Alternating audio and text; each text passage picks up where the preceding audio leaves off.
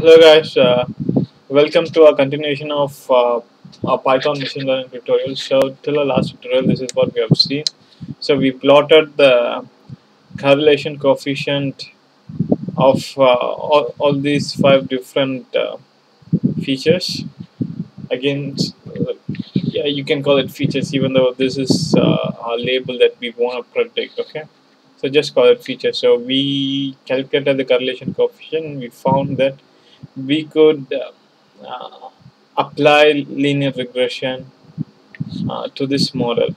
So now what we're going to do is like we're going to take the room columns from our data frame, then median price of an hour. So I just continue it here. So I mean x will be our rooms which are known value and y is a price. So we're gonna train our linear regression model for this set. So based on the number of rooms, so what's the price of the house? So that's what we're gonna do. So now since we bought in those, so let's print out and see the shape of the data that we're dealing with. Okay.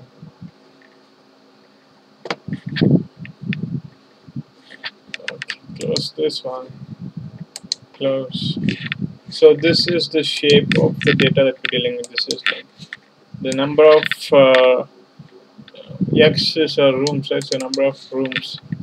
So 506 data sets we have for with like 506 rows in one column. The other one is just the price. Okay.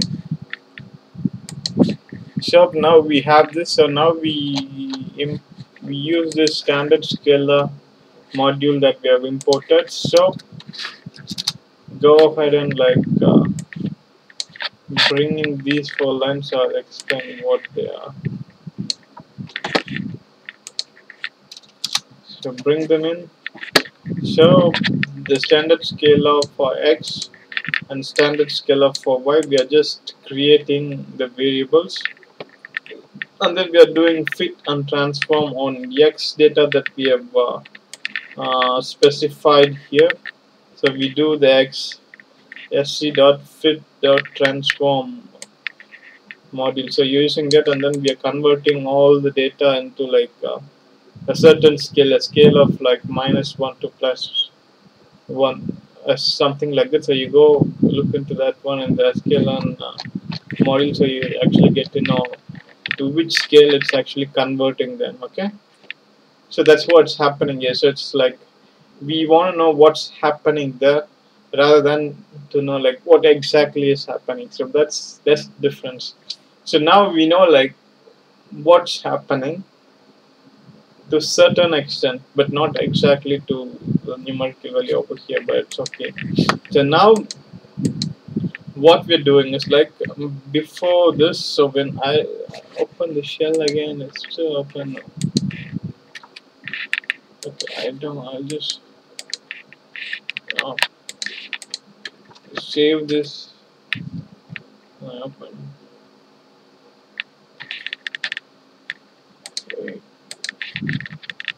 Okay, okay, kill the program. So now after this, I print the shape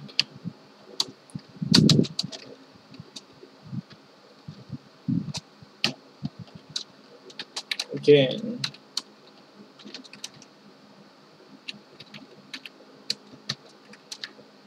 Okay.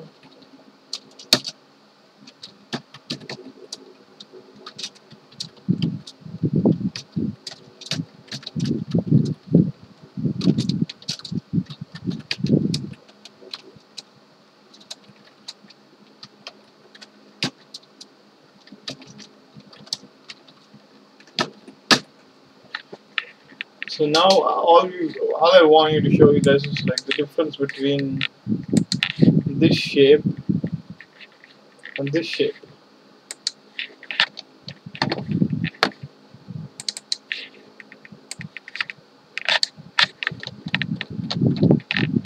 So now it's same. You could see. So we maintain that. So what's the? I mean, if you pass. Wait, let me show this.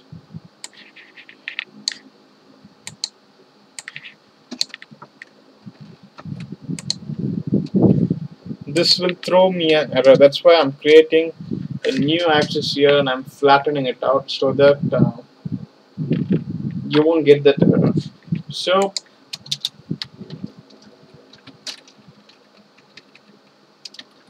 let's close this and save F5.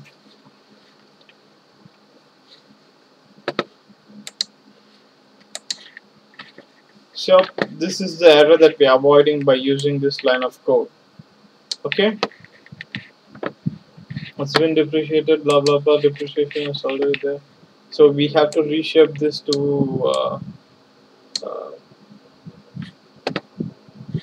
the format that it wants. So it's actually a one-dimensional array, so it wants it in two-dimensional array. So that's what we are doing. So we are adding a new axis to this y data, which is actually price, so which is actually 506 comma nothing. So we add new axis and then we flatten it out and then we do fit and transform for standard scalar. Okay, that's what's actually happening there. So I get rid of this line. We don't need that. Okay, now we have all our data, the format that's more suitable to apply on a machine learning algorithm. Okay, so now why I'm printing is like just to see it to which scale it's converted. So if you see it's like around maybe 1 point something to 0.02, it's just converting this in a certain scale, but I got no idea what that scale is all about. Okay, so I just try to make sense by looking at it, but it's of no use. Okay, so I delete this. So now we have standardized our data. Okay, now let's go further. Let's go write the algorithm itself. So that's what we're gonna do. So we're gonna write the algorithm itself. Okay, so we copy paste. So this is a linear regression gradient descent class. So what we're gonna do is we're gonna simply copy this and paste it. Let's start our explanation. So the class, you can call it anything you want. Here it's linear regression. GD means gradient descent, and then this is the normal initializer. So this thing will get initialized when you call this, when you declare the class. So actually when you call the class somewhere below, okay, which we'll do here. So here over here when you call this line, then it will declare these set of parameters. So where eta is the learning rate and iteration is number of times, the learning process. Learn it 10 times, learn it 20 times, learn it 100 times. So more you learn, more times you learn the same thing, the longer the time consuming it is. Okay, and then fit is to like this where it actually fits the data and then figure out the slope, and then the bias data. Actually this is where the learning coefficients are gonna like take shape. So it's gonna start from 0. So the zeros are gonna be based on the shape of x, which is our room number. So I mean number of rooms array. np.0 x.shape 1. So it's actually, so if you see what shape 1, it's actually 506, right? 506 comma 1. The 1 is what's gonna take. Okay, Okay, and then it's going to add 1 to that, so it's actually 2. So it's going to create an array with 2 zeros, 0 comma 0. Then the self dot cost is going to be an array too, and then it's going to, like, based on the number of iteration that you're specifying here, this for loop is going to get executed. So it's going to get executed 20 times with here. What's happening here? Output is going to be, it's going to call this function again, pass the x values, and then it's going to do the dot product of x, let's say number of rooms, 4. So 4 into the self dot w is the weight. Okay, so, and then plus w0.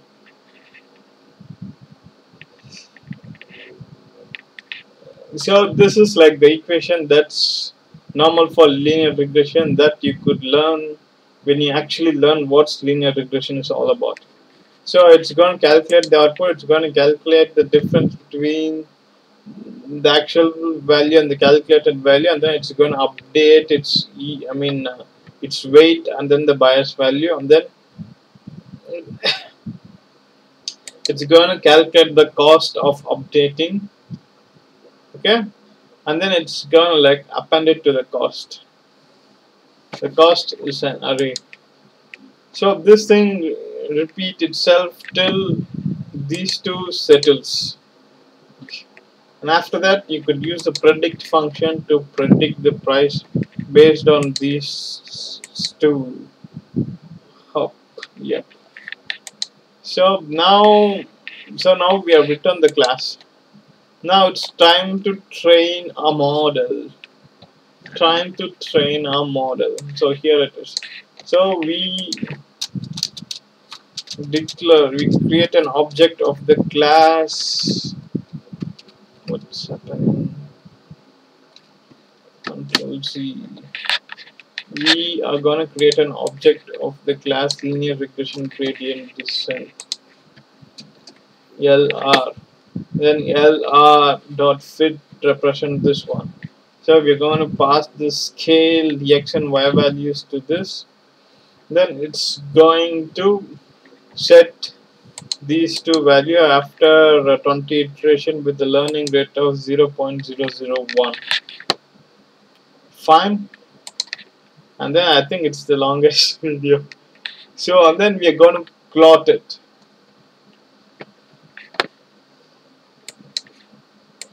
Okay. First, let me copy paste. So hopefully this made sense for you guys. If not, comment below. I'll try to answer. So the range from 1 to LR.n iteration, which is 20 plus 1. So from range 1 to 20, comma LR.cost and the corresponding cost. That's what it's going to plot. For 1, what's the cost? For 2, what's the cost? For 20, what's the cost? So that's what it's going to plot. So let's save this and then F5, execute. So when the cost narrows down, when it's become minimum, your machine learning model has trained itself and it's ready to be deployed. So if you have a look at this, so it's at the top, the error so has sum of squared errors. That's what this SSE means. And the epoch is the number of iteration. Okay, the 20 that we have specified, it ends at 20.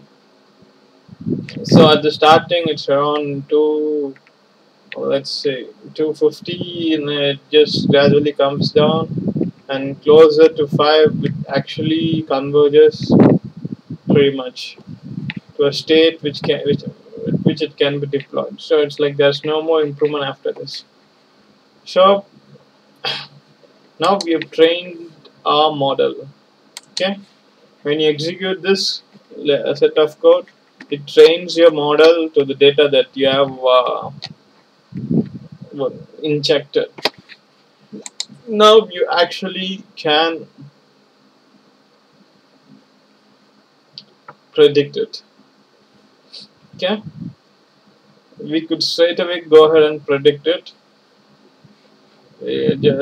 I'll just ignore this. Okay, I'll just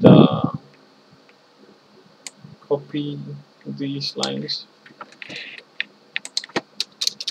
So we do the predicting portion and then we call it a day for today. So I'm gonna like come up with a value for number of rooms. For 5 rooms, what's it gonna be, the price?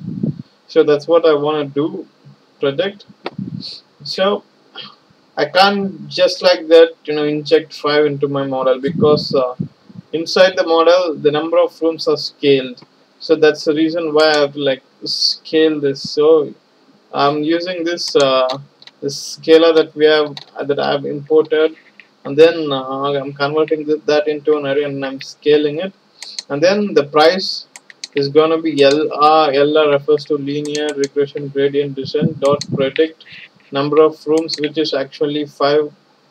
It's not actually 5. The scaled value of 5.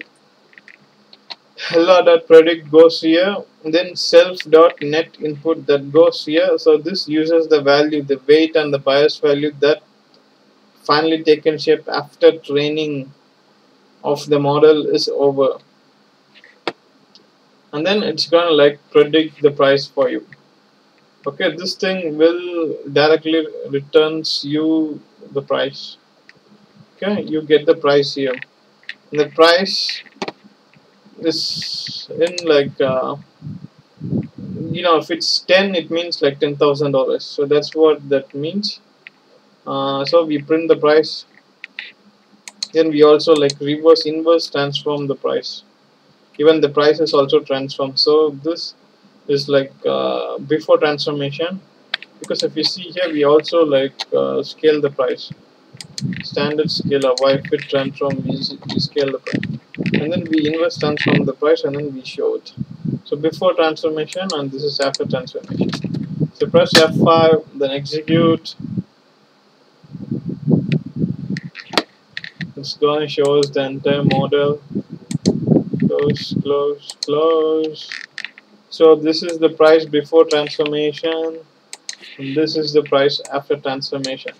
So the price of a 5-room house in Boston during the specified time of the data, whatever it is $10,840. How cheap it is. Awesome. I think that's it. This tutorial series ends. So we'll be like discussing more interesting topics in later videos. Maybe we build a neural network and then we play with that. Thanks for watching. See you guys in the next video tutorial. Bye for now.